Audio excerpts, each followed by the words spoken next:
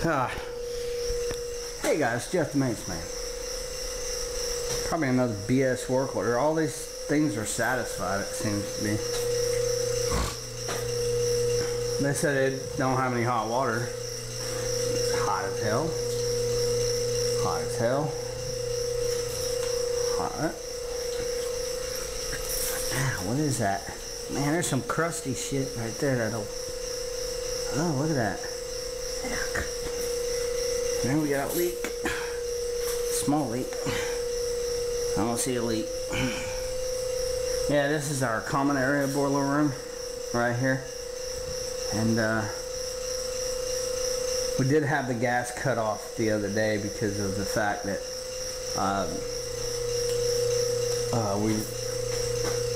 we didn't get refilled on gas because there was a communication error in the gas company.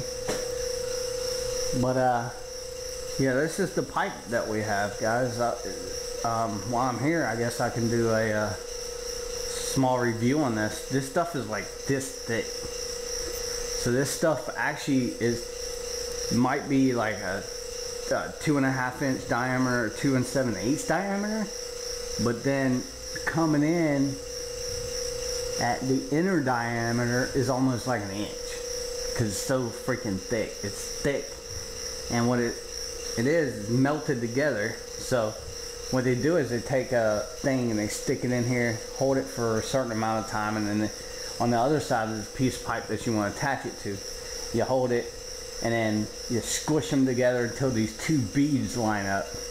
Once these two beads line up, they're melted together and they are pretty much hermetically sealed. It's pretty crazy. But I do hear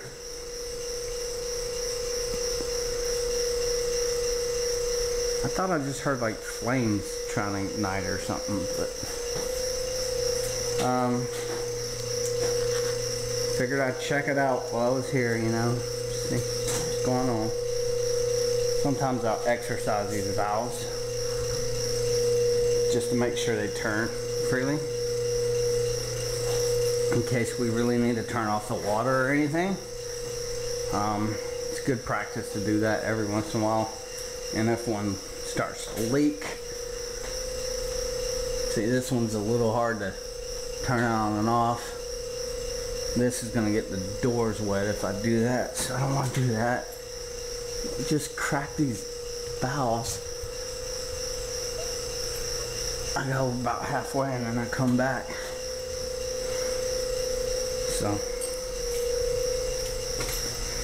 but yeah, Aquatherm pipe. Look it up. Pretty cool stuff. Got the beads and stuff, so pretty cool stuff so far. No complaints about it. I actually like it. It's really thick and durable, and it's throughout our whole building. Whole building was redone by this with this stuff. So withstands heat, everything. So Jeff the Maintenance Man, just doing another Monday work order where they said they didn't have any hot water. So, but these things are fine.